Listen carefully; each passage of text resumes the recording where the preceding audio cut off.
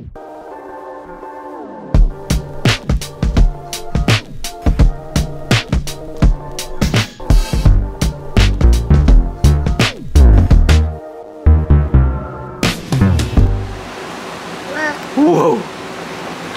Howdy, welcome back. Today's video we're jumping into section 33. So far I've actually at least gotten the seat floorboard, whatever these are called, the rear seat bottom panels in. First little gotcha, honestly not a huge one, but it could have been solved probably earlier on when doing these, when you can't see them, but when adding the ribs to the bottom skin.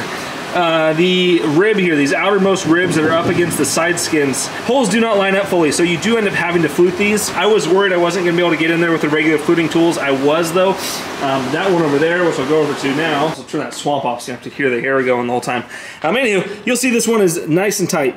It follows the edge here real nicely. All of the holes line up real nicely. So I was able to sneak the fluting pliers in there and just kind of nipped the edge of it as far as I can get the pliers in, and it worked out well. So anyway, next step now involves match drilling these nut plates. So I got to match drill the nut plates where there are no holes there, and yeah, we'll continue from there. So we'll get to it.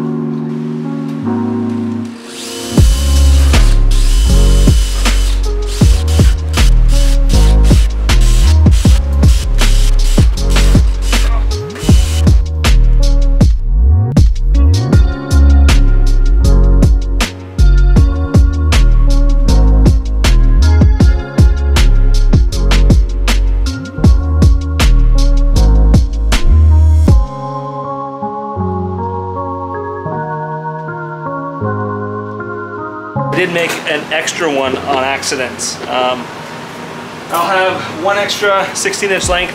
I'm not sure if it would have been a big deal or not. I'll throw the plan somewhere up on the screen here, but depending on where the cut is that you get from Vans, the eyelet will start on one side or it's going to end off on the other side. So you'll see the eyelet pattern is different between the two. So left and right have staggered eyelet patterns. Again, I'm not sure if it would have been critical. All I know now is I did have to waste a 16-inch length of this hinge material, so I may end up having to order extra. I'm not sure where else this is used, possibly the baggage door, in which case it will fit, my remaining length will fit the baggage door. But anyway, I'll get there when I get there, but for now, for those of you out there who are getting to this step, take a look at the eyelet orientation. What is it, measure twice, cut once, or something like that. I cut twice and I cried once, so there we are.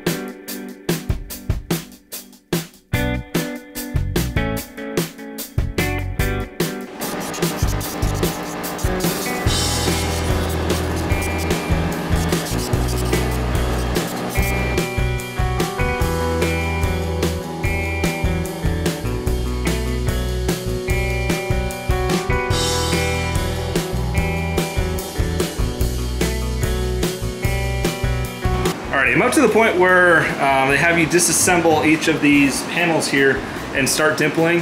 So I'm putting that on pause real quick to make some access panels.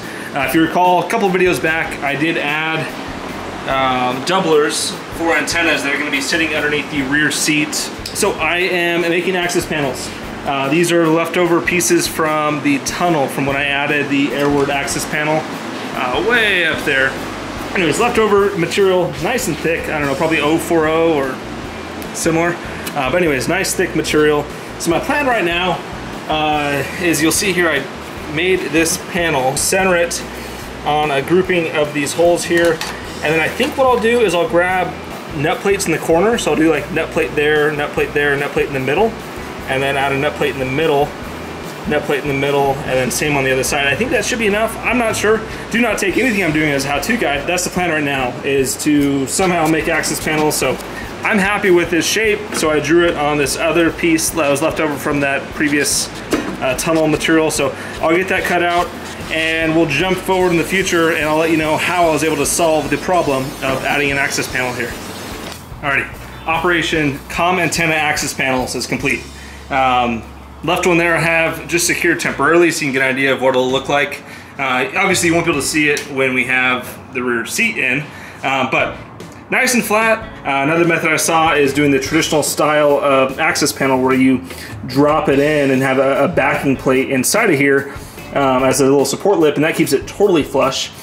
The reason why I did not do that is, number one, plans call for LP4-3 rivets anyways on here, which are the protruding domed top rivets, pop rivets. So obviously Vans is not concerned about things being totally flush here. I think because you end up having seats on top, you're not going to know. So with that in mind, I didn't worry about it being totally flush. And the other issue I had with that is the one that I saw where he made that little access panel to, or made that little inset flange. It decreased the amount of space to get a hand in there. I'm happy.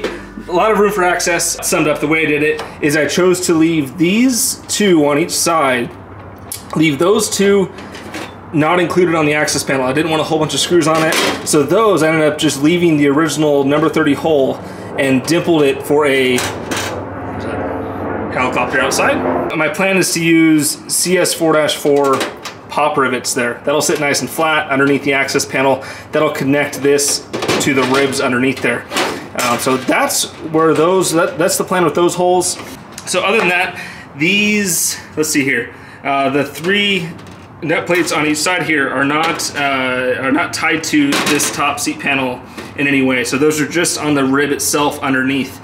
The reason why I did that is, number one, of course you cannot get underneath here because this is the edge of a rib, so you can't get in there with a squeezer or anything to rivet after. But also I wanted the seat pan to be removable. I'm not going to be riveting this down for a while we figure out conduit. Anyhow, I wanted to leave my options open. Back here, don't know if this was honestly necessary or not, but I did add this piece of angled material as a little bit of a support, just because that's right where butts are gonna go. So just to stiffen that up, I did not do one up front just because it's so close to the front flange of this big old bulkhead back here.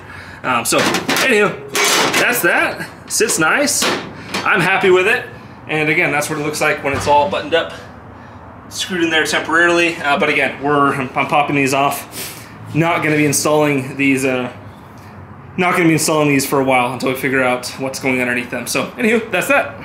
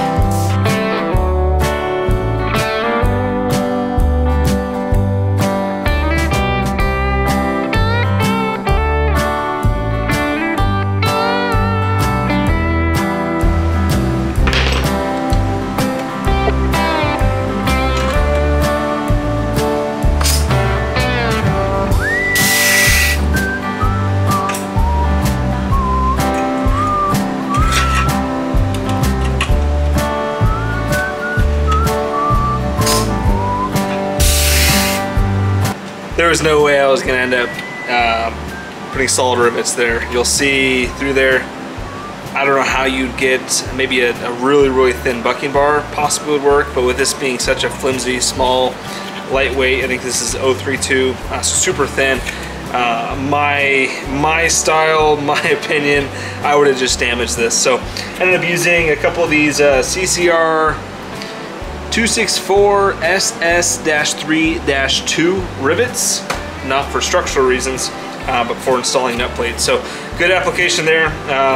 Next to it, I was able to use solid rivets. I just used my little standard little oops rivets that I've been using for all my nut plates. Just that way I can just lightly countersink it. And anyways, I like the look of it. It's nice and clean. There's no dimples needed or anything like that. So anyway, happy with this, so we'll continue. Congratulations, you made it to the end of this video.